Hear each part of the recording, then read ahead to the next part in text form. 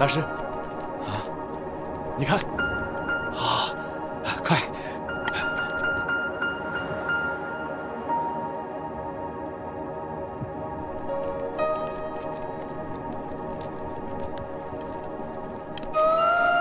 大师，你看，这就是太子峰。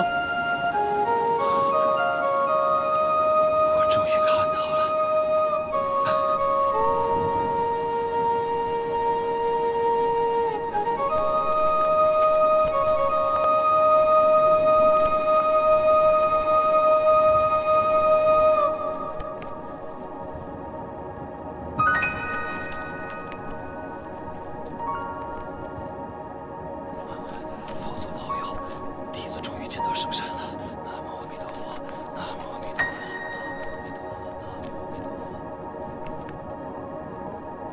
这里就是太子峰，在我们藏语里面叫做荣赞卡瓦格博。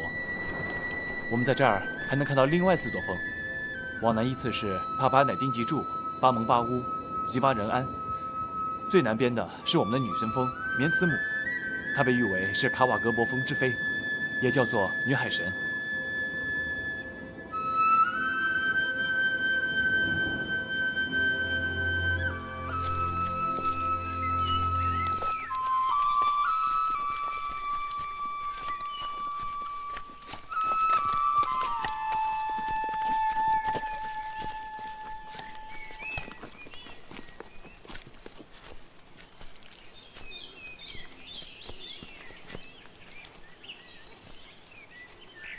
扎西兄弟，这一路走来，我看到许多藏民的生活都很艰苦，很多人都是衣不蔽体，食不果腹，可看上去他们又很快乐。你能告诉我，这是为什么吗？因为信仰。信仰，在我们每个藏人的心里都有自己的信仰。每个藏人都是佛祖的信徒，都尊崇他的教诲。我们不追求这一世的名利和地位，这一世吃再多的苦，受再多的折磨，都是为了来世的快乐和安宁。有了来世的期盼，这一世的苦便是值得的。是啊，如果没有信仰支撑，人们恐怕也很难撑下去。我明白了，那些转山的人都以能死在转山的路上为幸福，也是出于这个原因。其实所有的圣山和圣迹，都是通往香巴拉的路。朝圣对我们的意义，就是有朝一日能够踏上香巴拉，让灵魂安息，让肉体不再受折磨和痛苦。有了信仰的支撑，我们就有了精神上的力量，就可以战胜一切。在战场上，敌人可以消灭我们的肉体，但是消灭不了我们的灵魂。因为有信仰，所以死就成了另一种存在的方式。我们不怕死，我们为信仰而战，不论是灵魂还是肉体。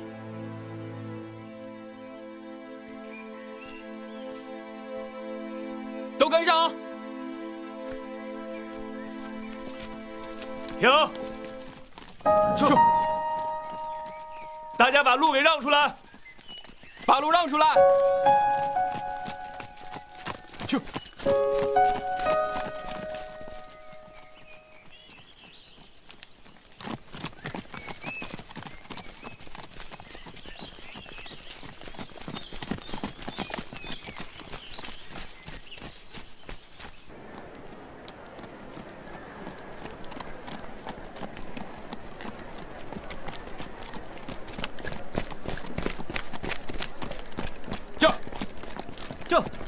这，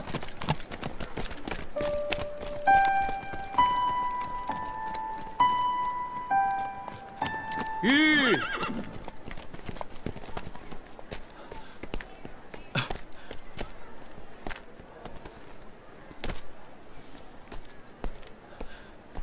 少爷，您回来了。蒙波大管家，你老了。那么多年不见了，能不老吗？少爷，您回来也不提前打个招呼啊？老爷说了，您要是回来呀，要隆重的迎接您。好，没那个必要。对了，我阿爸在家吗？啊，在。好，蒙博啊，我这些弟兄们，你得给他们安排一下住处，我们要在这儿住一阵子。哦，没问题。先住到驿站行吗？好，王连长到。快去。你带着弟兄们先去驿站休息。是。绝不允许私自外出。是。去吧。请，走。全体准备，起步，走。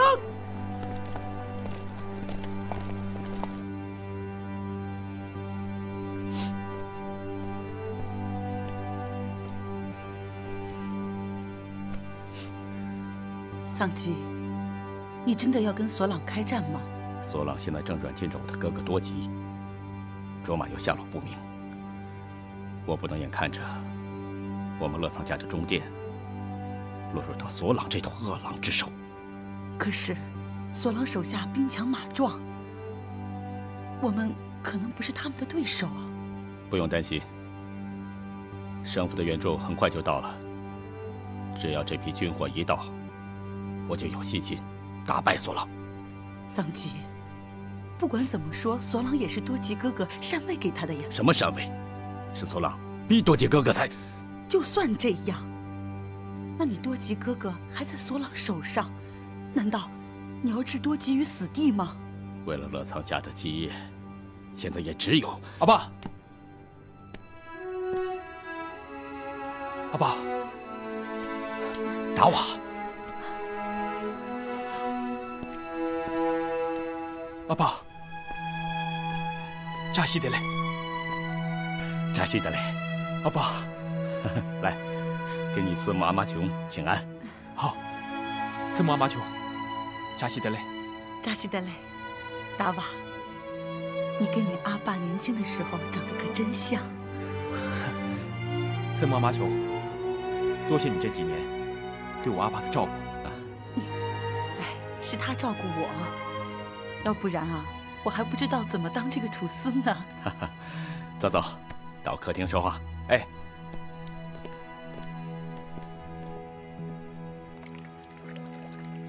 回到昆明以后啊，我们就跟曾将军去了前线，没过多久，就在台儿庄打了一场大仗。后来受伤以后，什么？你受伤了？啊，不过没事儿。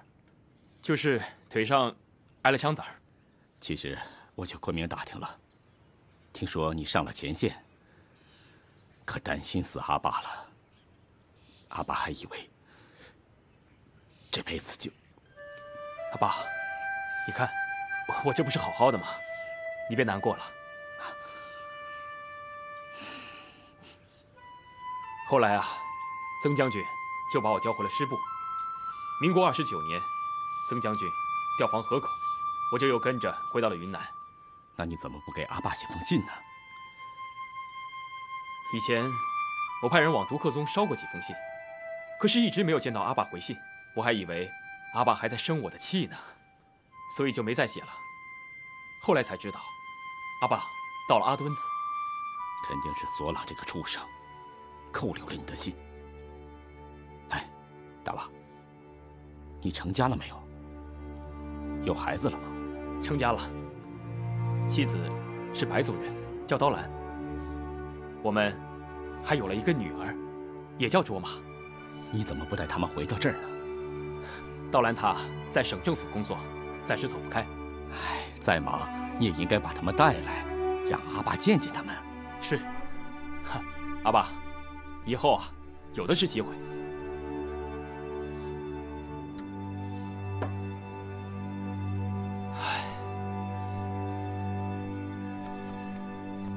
阿爸，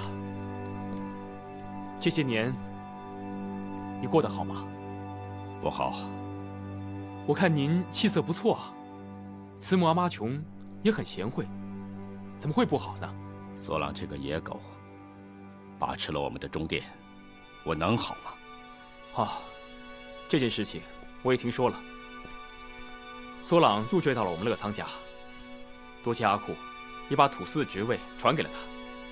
他也算是正正当当的当上了这个土司。什么正当？他是阴谋窃取。卓玛根本就没有嫁给他，婚礼当日，他已经跑了。什么？跑了？那卓玛妹妹她现在？卓玛已经失踪了，不知道她去哪儿了。那多吉阿库她？你多吉阿库啊，被索朗软禁了，现在也是个废人。怎么会这样？卓玛失踪以后，你多吉阿库就开始迷症。索朗这个畜生，软硬兼施，连哄带骗，才当上了土司。后来我去了杜克宗，去见你阿库，可都被索朗挡了回来。索朗这个混蛋！大王，你这次回来是要执行任务，还是？是，我是执行任务。哦，对了，阿爸，我的任务还需要您的帮忙呢。我能帮什么忙？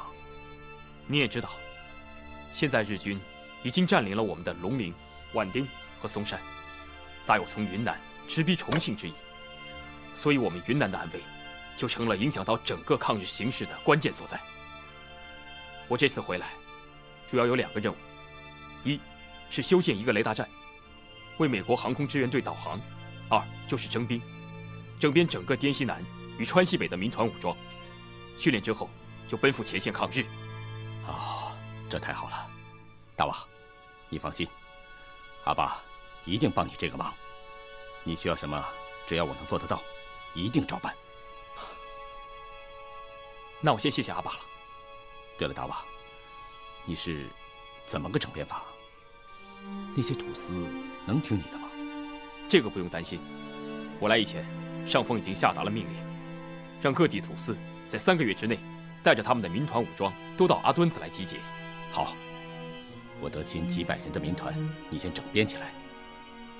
对了，你这次带了多少人回来？好，有1个连吧，100多人。好啊，这太好了，太好了！这下我要收复中甸，就易如反掌了。大王，国仇咱先放一放。我听说在丽江也驻扎着你们国军，你去联络联络，借几个兵过来，咱们得打过奔子栏，收复中甸。阿爸，您的意思是让我去打索朗？对，索朗窃取了我们乐藏家的权利，咱们得收回来呀。大敌当前，您怎么能本末倒置呢？保卫国家重要，还是报家仇私怨重要？您怎么都分不清楚呢？当然是恢复我们乐藏家在中甸的地位重要。这些年，阿爸日思夜想的，就是要恢复中甸，恢复我们乐藏家在中甸的地位。现在，你有了这个能力，难道还要让索朗这个狗继续？阿爸，现在国共2党都能抛弃恩怨，共同抗日。美国航空支援队不远千里也来帮助我们，您怎么还能置国家危难于不顾，而还谈这些什么恢复家族地位啊？你以为中甸是几间茅舍、几块牧场吗？那可是三江汇流下的天堂，是我们乐藏家族经营了几百年的。阿爸，您说的这些我都知道，可是眼下国难当头，就算是索朗窃取了我们乐藏家的地位，也要等抗战胜利之后，由省政府出面调停解决啊！别说这个，我就问你，帮不帮我赶走索朗，收复中甸？阿爸，这个忙我不能帮。好，那索朗跟日本人勾结，你也坐视不管了？什么？您说索朗跟日本人勾结？没错，他跟日本人有来往。您可不能因为私仇在这乱说啊！什么乱说？我有证据。前一阵，索朗去了昆明，我手下的一个密探一直跟着他。据我的密探说，索朗跟先前日本驻昆明领事馆的一名武官有来往。日本领事馆早就撤销了，哪还有什么武官呀？那个人的确是日本领事馆的武官，他现在在昆明的大同商社当经理，是个日本特务。这么说，这件事情是真的？千真万确。而此事我已经报告给了王县长。如果这件事情是真的，省府一旦查明，我第一个带兵过去杀了他。可是现在，事情的真相还没有搞清楚，我还是不能贸然出兵啊。等查实了，说不定索朗就把日本人引来了。你现在不去消灭他，到时候恐怕就晚了。我想索朗应该不会冒天下之大不韪去跟日本人勾结吧。眼下大敌当前，爸爸，您就不要多事了。你好，没有你，我照样也能大毁中地。哼！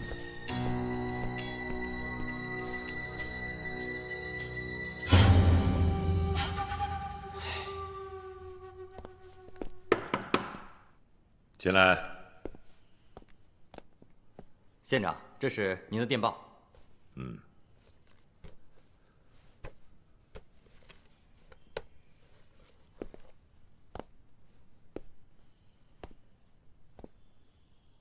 昆明那边有消息吗？有消息了。怎么说？昆明那边汇报说，的确有一个大通商社，不过商社的老板并不是日本人，也不叫什么贾正山。那个老板姓姚，是个白族，原先是个马锅头。另外，也没有发现这个商社跟之前的日本领事馆有什么联系。再加派人手，把索朗给我盯紧了。是。给我备马，我要去趟杜斯府。是。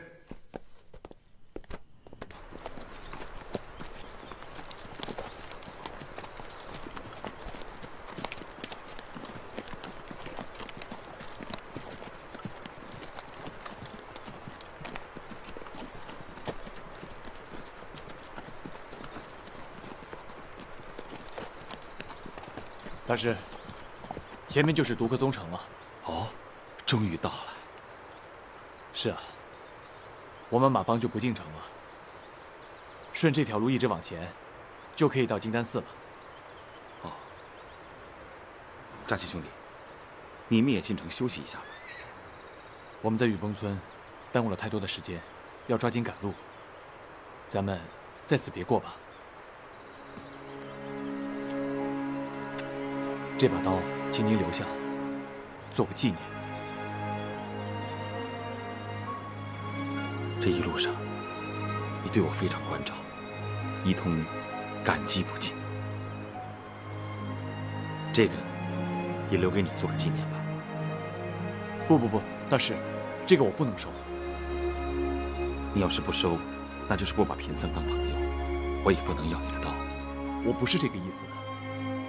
这串佛珠是您随身携带的法物，我只是一个马脚子，不配戴这个。扎西兄弟，这一路走来，你的所作所为让贫僧看在眼里，佩服在心里。你有着大慈大悲的善心，大宏大量的宽容心。你若不配，那贫僧更是不配。您过奖了，我哪有您说的那样？你的行为让贫僧感悟到很多。其实贫僧，如果往后，咱们一定有机会见面的。我可以去金丹寺看您。从拉萨来到这里，走过这一片神奇的土地，让贫僧看到了什么是真正的信仰。当我面对卡瓦格博的时候，圣山唤醒了我心底里潜藏的东西。我知道那是什么，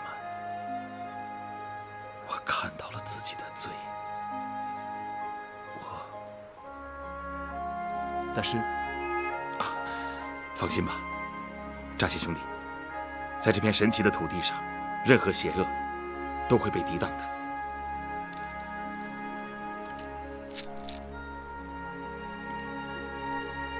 后会有期，保重。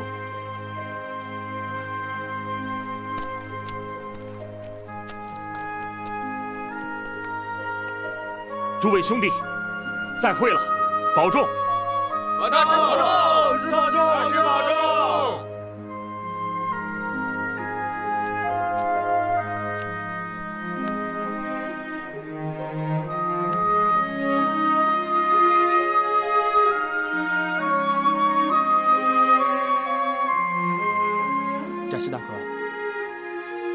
每次路过这里你都不进城，是不是心里还想着转马小姐？要不我陪你进城看看。抓紧时间，赶路吧。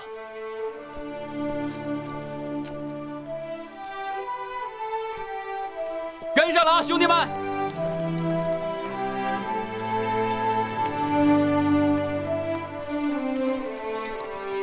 怎么样，放行了没有？丽江保安团的张团长说，必须分给他们一半才放行。没给他看刘处长的信吗？看了，他们说只听曾军长的命令，省府根本约束不到他们。这帮可恶的汉人，简直是在抢劫！这该怎么办啊，老爷？这批军火是日本人送给我们的，如果追查起来，这样，你明天一早去跟他们交涉，给他们20根金条，让他们放行。是。老爷，县长老爷到了。哦，他来的正好，快请。是。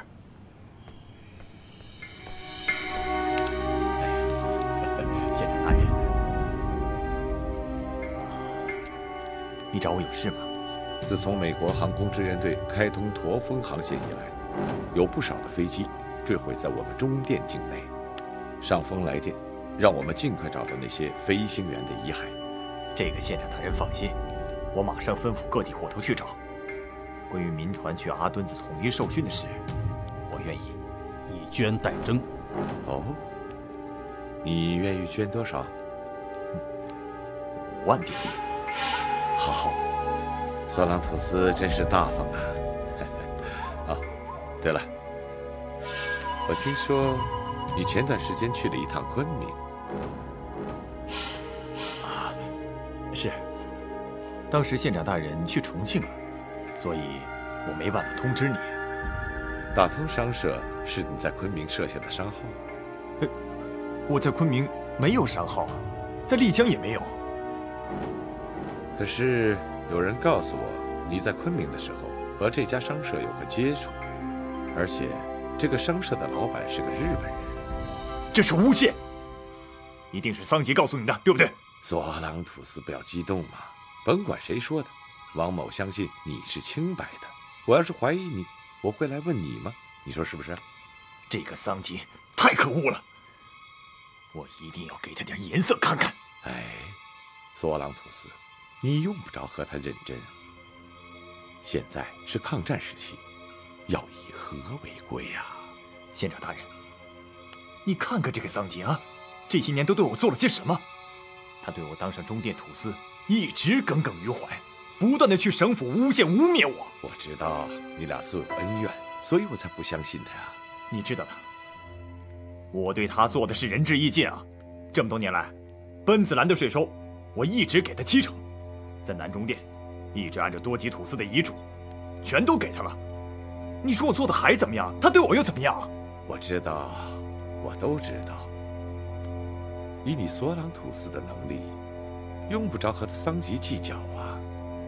我想，索朗吐司不会冒天下之大不韪去跟日本人勾结吧？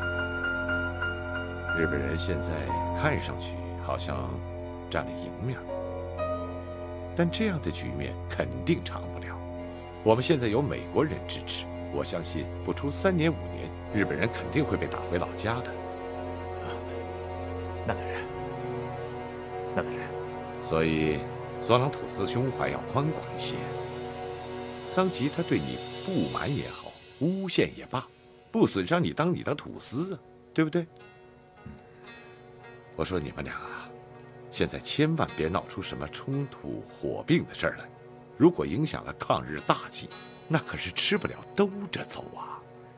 县长大人放心，我忍他就是了。哎，对了，搜寻美国飞行员遗骸的事，就拜托索朗吐司了。王某告辞了。哎，县长大人慢走。索朗有一事相求，请讲。为了阻击日本人进攻中甸，我在丽江订了一批军火，可被丽江保安团给扣了。还是意思是让我去跟你说说，给你放行。是，如果县长大人能够帮上忙，我一定会重谢的。哎呀，这件事不好办呐。抗战时期，保安团都划归军方，我说不上话呀。哎呀，都是为了抗日嘛，还请县长大人多多帮忙。若则日军进攻我中甸，我将无力还击呀。那好吧，我去给你问问看啊。多谢县长大人帮忙，我去送送你。啊，不必，留步。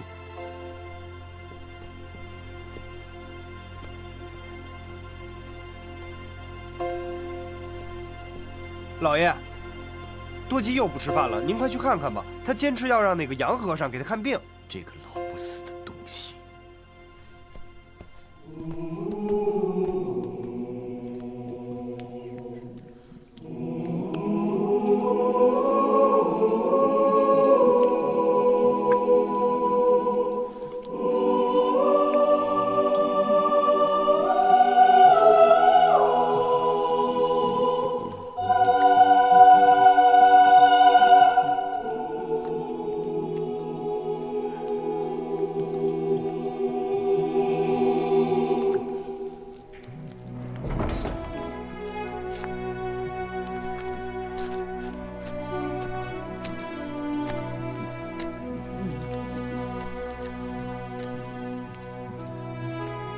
姐，你又要想死了是吧？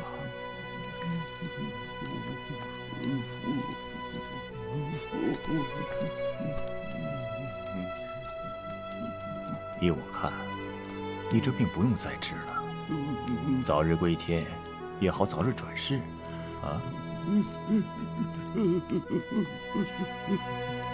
你不要再叫了，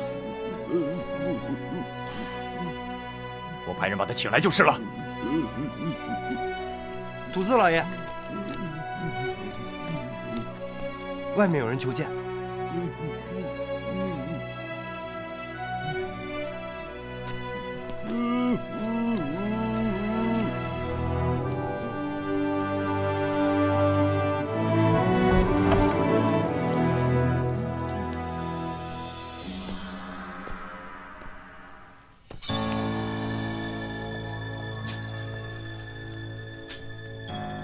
你来了。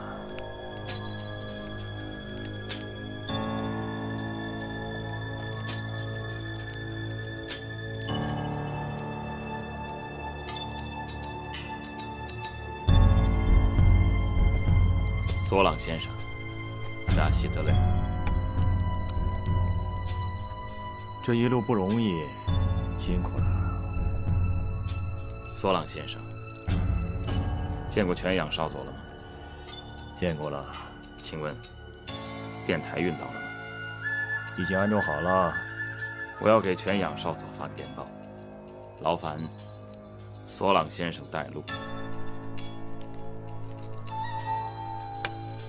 跟我来吧。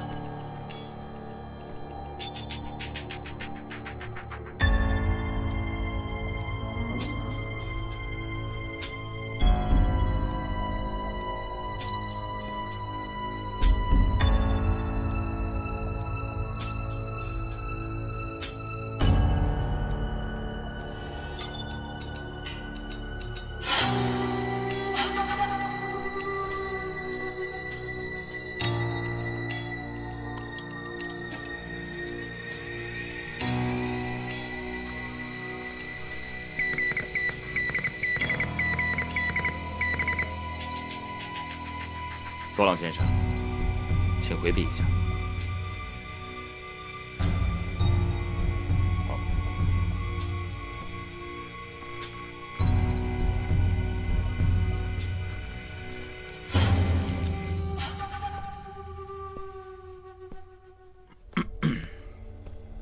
啊，村野先生，全养少佐让我问你，是否收到了那批军火？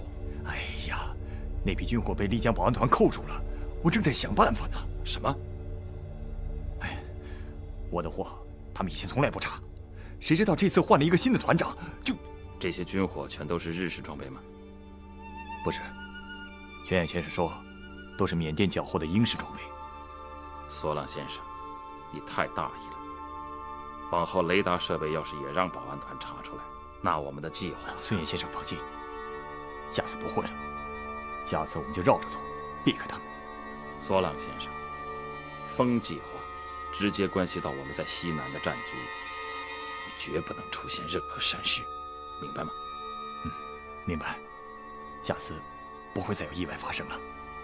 不过，为了弥补丽江军火的损失，我希望村野先生再调批军火过来，以备不时之需啊。还是先等雷达站建好之后再说吧。这啊，还有，全养少佐命令你搜查迫降在中甸的美军飞行员，如果抓了他们，要把他们送到松山基地去；如果找到美军的飞机，也要把零件拆下来运走，帮助我们研究。是。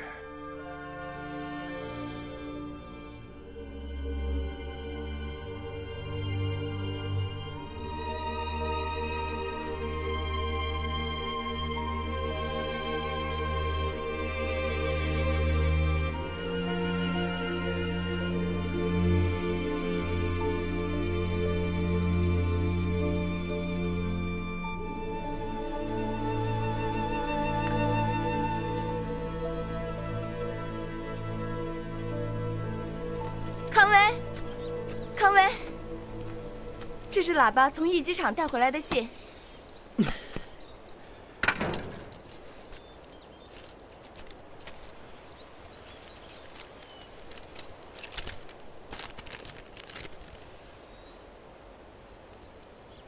信上说什么？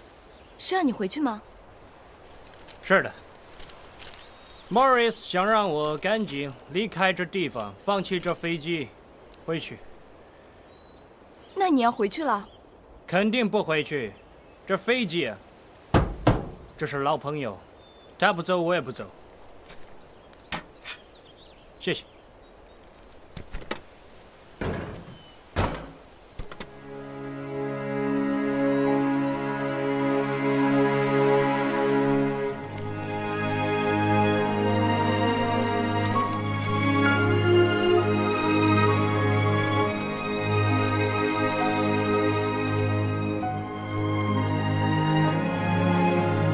夏哥，你看，那是什么？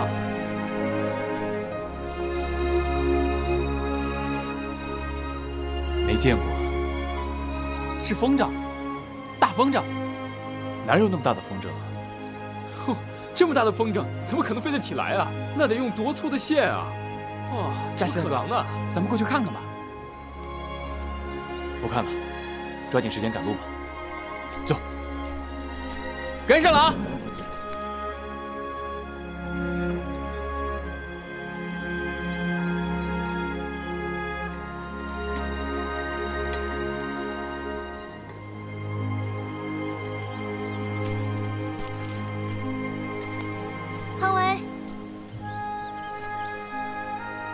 回来了。告诉你一个好消息，活佛已经找人帮忙，到昆明购买了航油和零件。郑小姐，跟你说实话，我有点不想走。为什么？要走了就得离开你的身边。那我也想坐上你的飞机，到天上看一看。好，没问题。但你不怕我把你飞到美国去吗？我知道你会把我送回来的，不是吗？太纯洁了。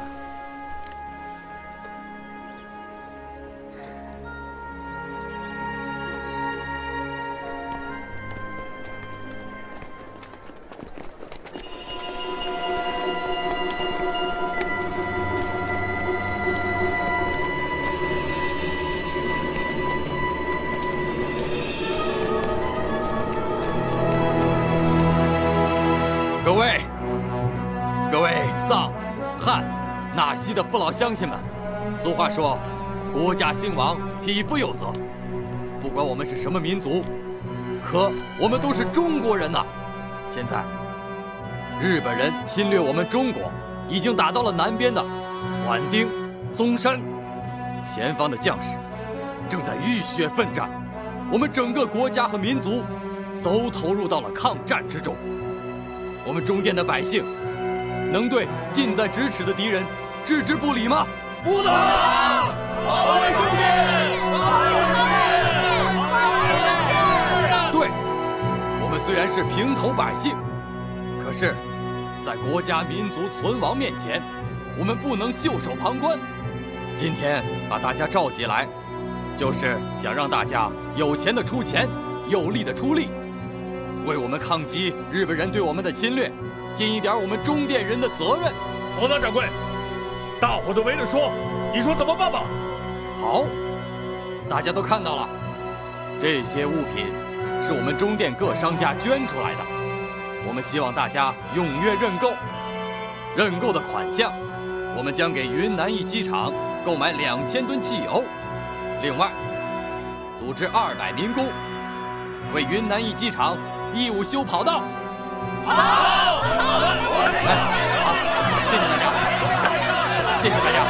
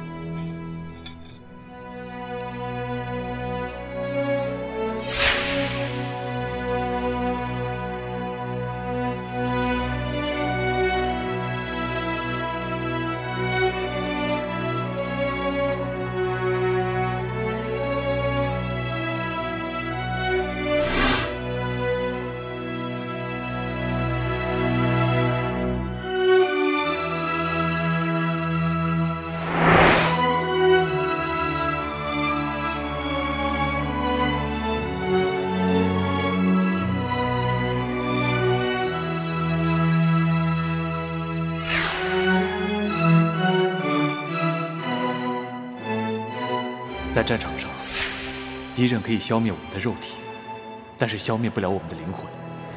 因为有信仰，所以死就成了另一种存在的方式。我们不怕死，我们为信仰而战，不论是灵魂还是肉体。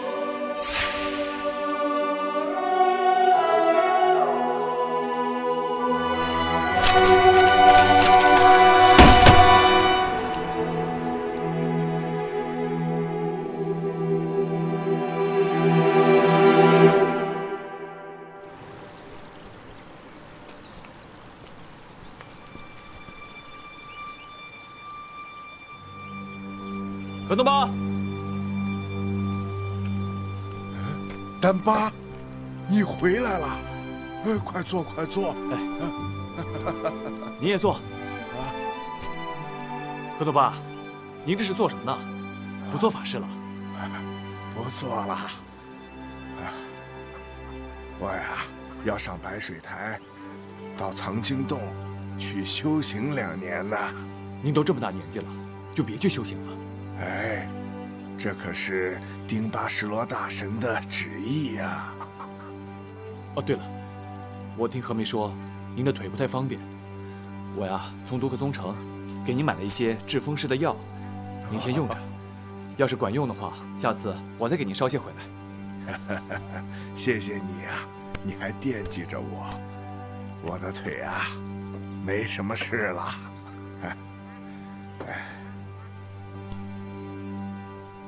大爸呀，你这是刚送完货回来？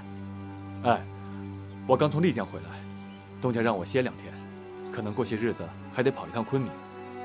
我听说丽江到昆明能通汽车，你怎么还走马帮啊？东家说了，雇汽车太贵，与其花那些钱，还不如多买些货呢。哎，丹巴呀，你也应该歇歇了，你总不能一个人过日子呀。其实我也不是一个人，我还有马帮的那些兄弟呢。更何况，现在咱们送的这些货，都是支援前线的药品，那可都是商会的那些老板们省吃俭用捐助的。如今国难当头，我就先不考虑自己的事儿了。本来呀，我还指望你在我这个院子里成个妻，回来给我这个老头子磕上几个头呢。唉，看起来是等不上了。何东妈，我看您还是别去修行了，您去和梅那儿安享晚年吧。我是不会离开白水台的，那个藏经洞就是我们东巴经师的最后归宿啊。那要不我让伦部早点回来照顾你。不用找他们了，他们有他们的日子，我不想打搅他们。